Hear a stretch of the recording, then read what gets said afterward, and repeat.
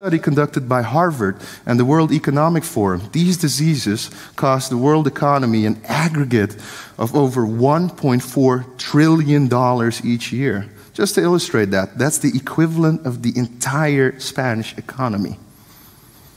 That's a lot of money. And as bad as all this may sound, it's only going to get worse as global population and life expectancy increase in unison. According to this graph, which is based on United Nations projections, by 2050, more than 20% of people will be 60 years and older, which means that these chronic diseases that I mentioned will increase in the coming decades, making the burden even larger than it is today. What could that mean in practical terms if we put it in standard treatment protocols and if we give some people cocoa? Well, let's just imagine if we can reduce the disease burden on a global scale by just 1%. Not a holy grail, not some kind of breakthrough, but just 1%.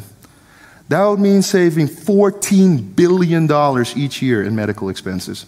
And as I've discussed in the previous slides, cocoa has a rich medical history.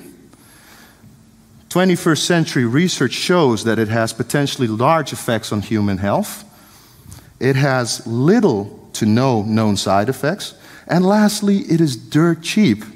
Therefore, cocoa has the potential to improve the quality of lives of millions of people who suffer each and every day from these horrendous diseases.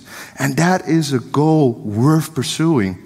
That's why we should start taking cocoa's medical potential seriously, for it is truly a gift from the gods. Thank you for your attention, and yeah, let's make a difference.